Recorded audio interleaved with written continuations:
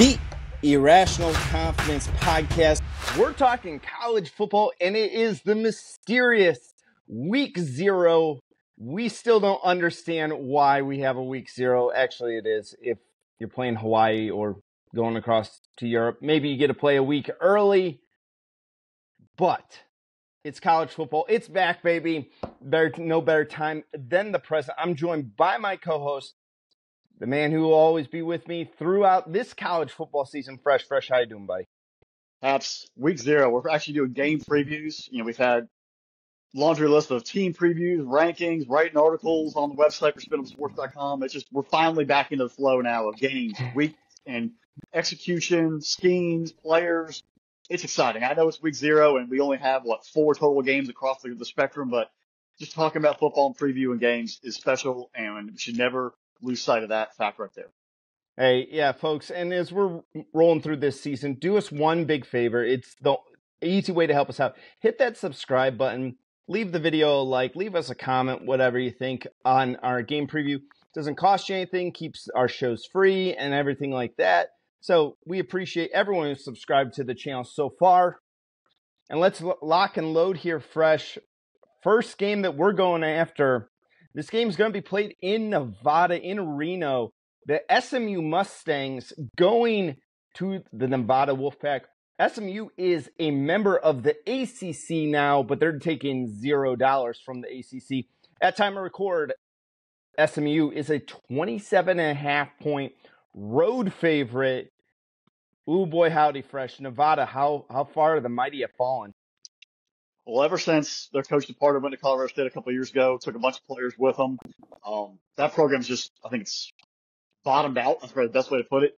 Last year, averaged 17 points a game and allowed at least 27 points or more in 10 of their 12 games. Like, that team was just horrendous. And that is in the Mountain West is a pretty good conference. So let's not overlook that fact, but they were just, they did not offer any, effort or defense against an opponent when they came into that in any of those games last year. And I don't really see that happening going forward this season.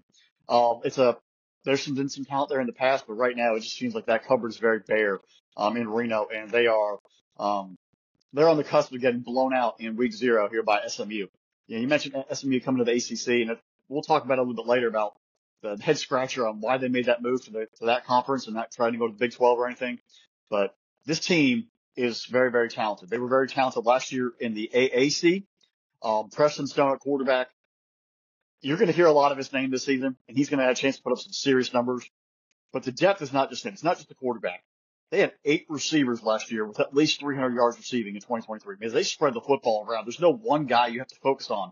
And it gives quarterbacks options like Preston Stone who can make things happen in any alignment they're in. The guys will produce points, produce yards, first downs, and really keep the offense moving. And they're not just also a pass-first team. They are very balanced. They threw for 3,800 yards and change, and they ran for 2,400. They are going to put points up. They're going to move the football. There's not very many defenses in the league that are truly going to be able to shut them down.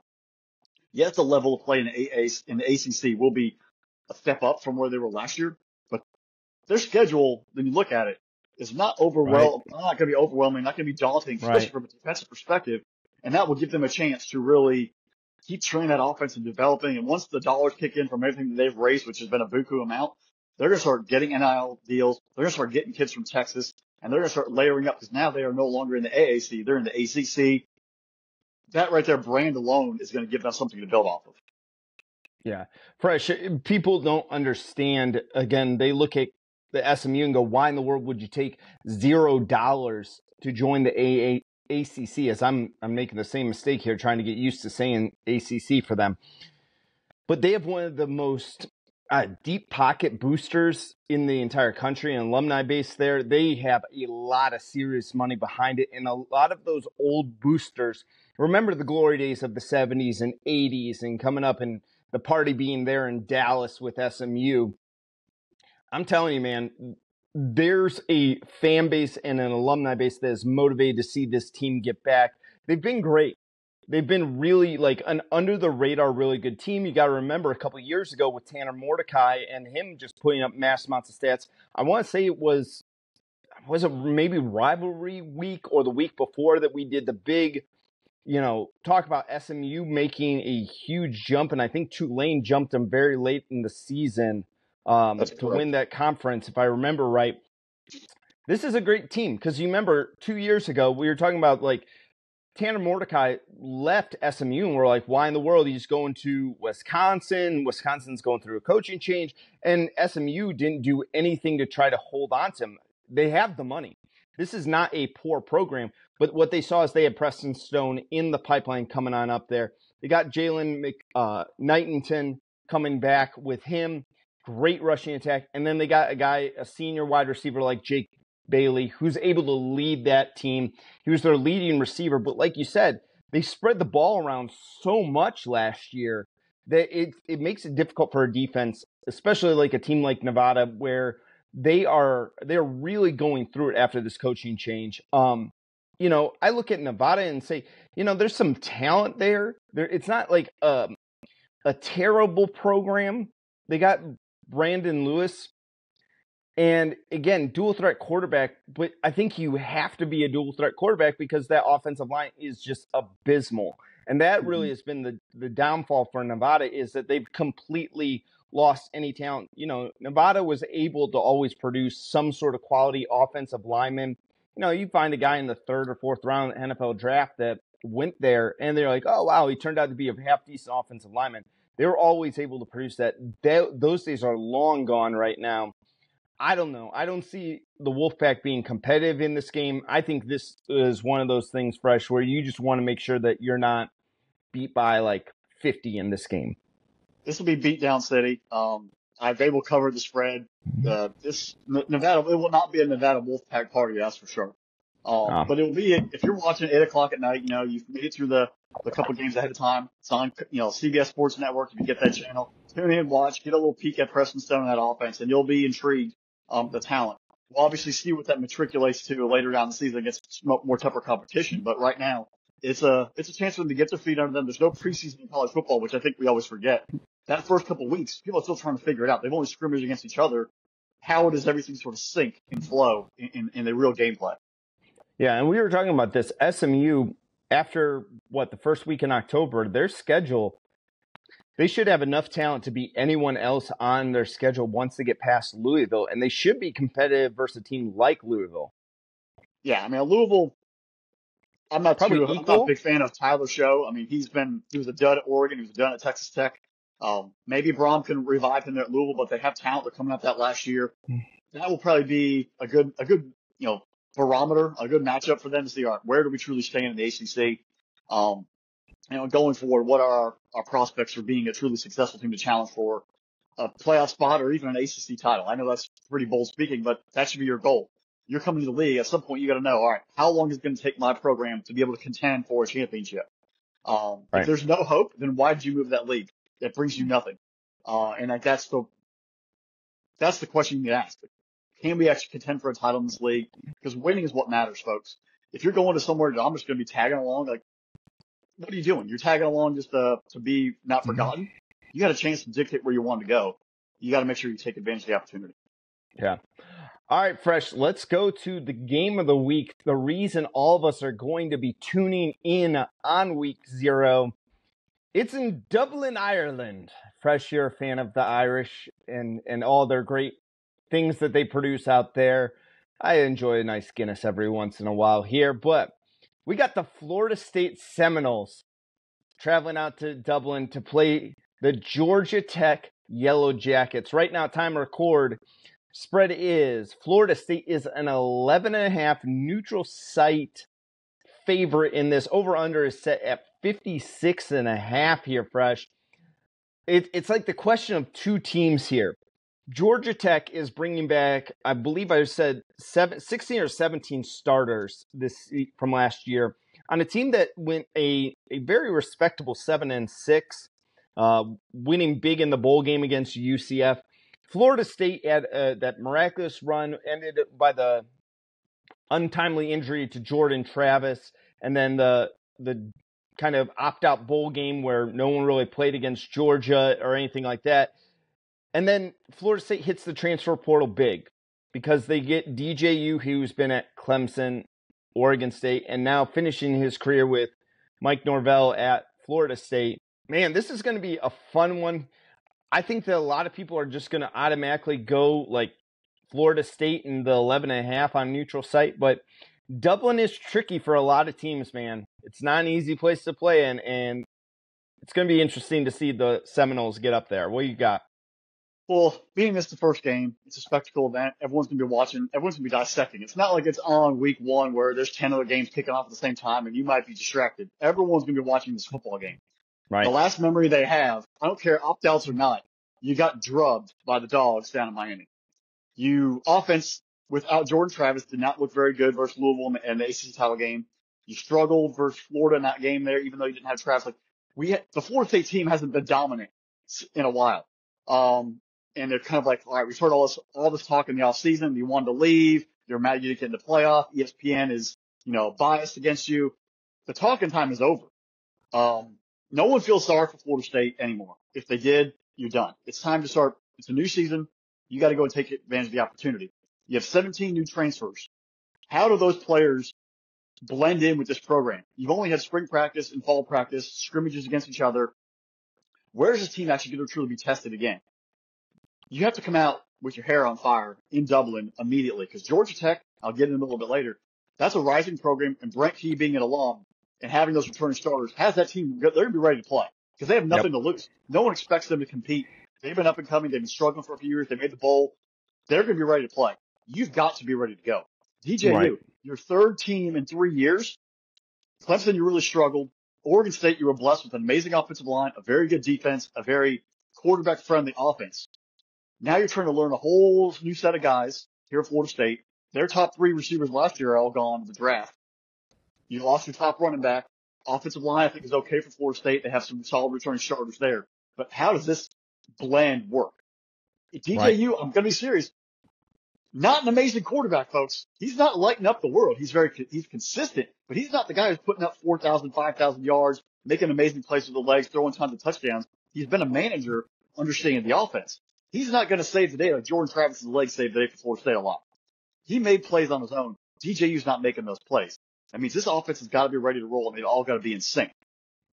Right. Defensively, you lost Verse, Fisk, Bethune, Deloach, Dent, Green, Jones, Lovett Sr., all to the NFL draft. That's a whole heck of a lot of that first year, that depth chart, gone.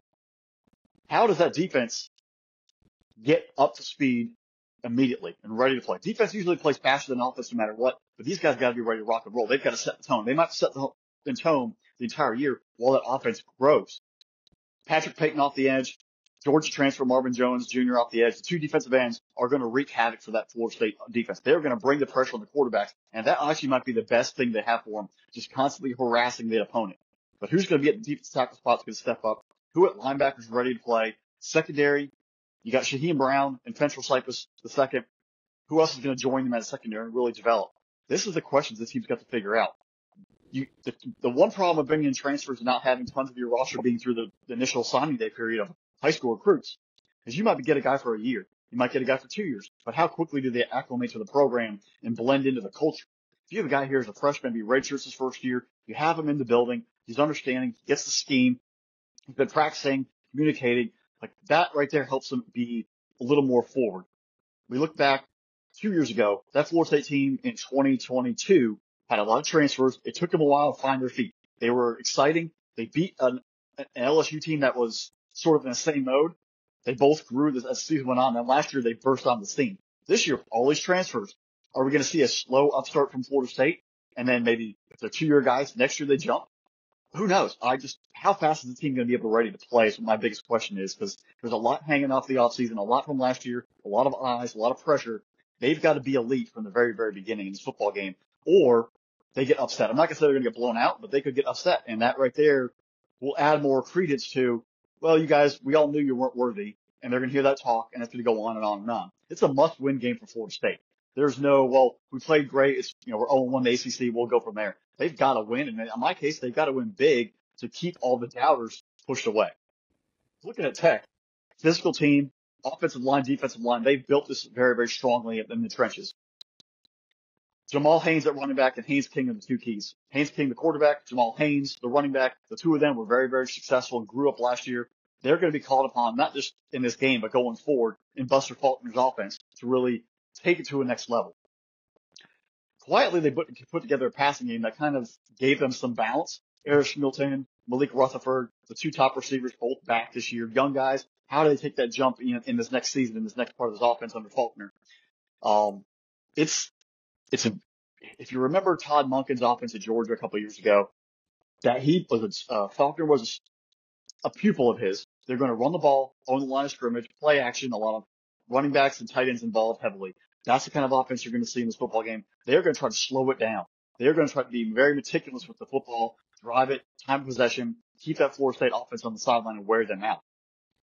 That's the approach that's going to happen in this football game. It's not going to be from flashy 5-receiver spreads. They're going to run the football, play action. They're going to have to dictate that pace toward Florida State on the line of scrimmage.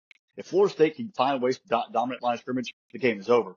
But if they're getting run on eventually, how's that conditioning from summer practice? Are the guys ready to play? Are their legs truly under them? How does that philosophy sort of play in when the ball game works itself through? Georgia Tech, they've built a good team. I think this football game in the end, Florida State is going to win a very, very close game. Give me Georgia Tech and the points. Florida State wins by 8, 9, maybe, if they're lucky. But it's going to be a slugfest. It's going to be a battle. And Florida State will get lucky, I think, because their defense can have a little more talent in the end. But it's not going to be a blowout city. It's not going to be this Florida State, hey, we told you we were great. They're going to have to learn and grow as the season goes on. And if the ball bounces one way or another, Georgia Tech can pull off the upset on Saturday. Fresh, you're spot on with it. Florida State, if they're going to win this game and win this game going away, it's not going to be the passing attack. It's going to be the rushing attack by them. They're going to need to completely smack Georgia Tech's defensive line in the mouth and just overpower them from start to finish. What we need to see from Florida State is that, okay, it's first down. We're going to run the ball. We're going to go into a run-heavy formation here, and we're going to smack you in the mouth and get 5-6 yards on first down. Setting up 2nd and 5, 2nd and 4, anything that's a short yardage where you can go, I got at least two, maybe 3 plays, depending on where I am on the field, to pick up this first down. And again, where I can methodically move the ball down the field. I keep Georgia Tech's defense on the field, keep that offense off, and being able to just to smack them in the mouth. Everyone's going to talk about the transfer of DJU. And really, the one that we should really be talking about is Roydell Williams, the running back transfer from Alabama. The dude was a solid running back at Bama. I mean, I don't want to say he wasn't the likes of like Ingraham and Trent Richardson or any of the other great Derrick Henry, any of the great Alabama running backs that came through, but the dude was solid and strong. You take a look, he was averaging, take a look at some of his averages a game. Look at 5 yards a carry at times, and this guy can really be a monster when necessary. I think they struggled a little bit with his health, so we'll see how he handles this year. Maybe, you're going up against competition. The ACC might be a little bit different. If he's able to get really rolling and really cruising along, that this game could get over quick, fast, in a hurry. I don't think that's going to happen because I think Georgia Tech has done everything in their power to build a very successful football team. I'm very fresh. This is tough for me because I really want to take Georgia Tech in the upset.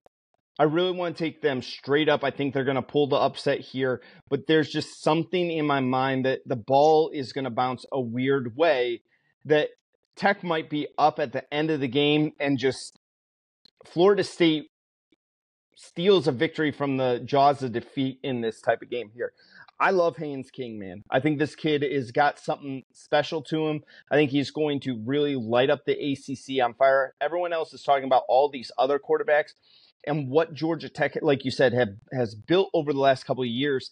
This kid is something that, I'm not calling him to win the Heisman or anything along those lines, but, never say never on certain things. But the nice thing is that he came in as a little bit more of a mobile quarterback. And as you've talked about how they've developed the passing attack there in Atlanta, he really did a better job. If you take a look at how he performed last year compared to DJU, the kid was a better passer than DJU. better completion percentage. You take a look, he had 27 touchdowns. If he can cut down on those interceptions, he throws 16 picks, he threw an interception a game, cuts that down. This Georgia Tech team could be like that sleeper team in the ACC. They are a team that you cannot just sleep on and think that you're going to win on this one. I'm going to stick with my initial one because I'm trying to talk myself into taking Georgia Tech in the upset, and I just can't do it. I'm going to go give me the 11.5 in Georgia Tech, but I think Florida State wins it in the end. It's, Haynes King has gotten comfortable in that offense. I think that helps. DJU Right. being a new offense, they're going to have to run the ball a lot to get his confidence up. And you Right. brought up Roydell Williams. Also, Indiana transfer Jalen Lucas, leading rusher for the Hoosiers, now down in Tallahassee. Right. And then also Lawrence Tofield. So they have a triumvirate of running backs there. And I got a feeling all three are going to get a heavy dose of football early on while DJU and that passing attack grows. It might not be pretty, but you know what, in the end, the Florida State fans, if you win week 1, you're still 1-0 in the ACC. Right. You give you a chance to take a deep breath. You get Boston College back in dope the week after. You chance, all right, got our feet under us. We're good to go.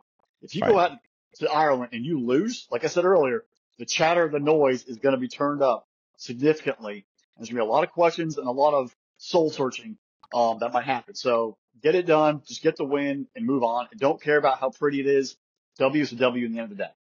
Yeah, remember, because Dublin, Ireland is a tough place to play. A couple of years ago, Nebraska.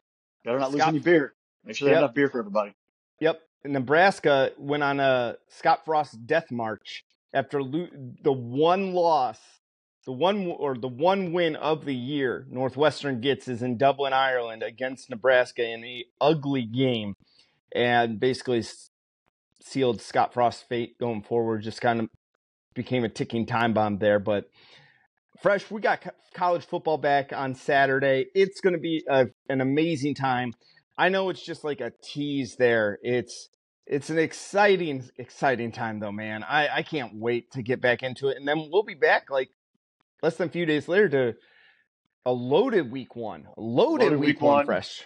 Thursday night games, Friday night games, Saturday games, Sunday games, Monday night games. Bring it on. Let's go. Yeah, absolutely. All right, folks, special thanks to our producer, Drew. Without him, none of this is possible. Make sure you check out SpinnableSports.com because the Irrational Confidence podcast is part of SpinnableSports.com.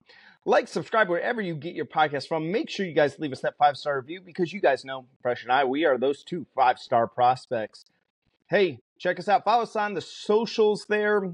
On Twitter, Instagram, X, whatever it's called these days. I don't know. I don't know much of the social media. So engage with us. We like talking to you guys. We enjoy interacting with you. Leave us the comments. Let us know how right we are or how, we don't know what the heck we're talking about. So subscribe. That's all I got here, Fresh. I didn't even use my dad jokes to open up the thing. I'll have to save that for the next episode. Save them for week 1. Everybody, hit SpinnableSports.com for all of your materials. We got previews for fantasy football, NFL, college football, position groups, conference previews, everything you need. Hit us up on socials, stay engaged, and subscribe on Spinnable Sports YouTube channel, and we'll go from there. And with that, bye, y'all.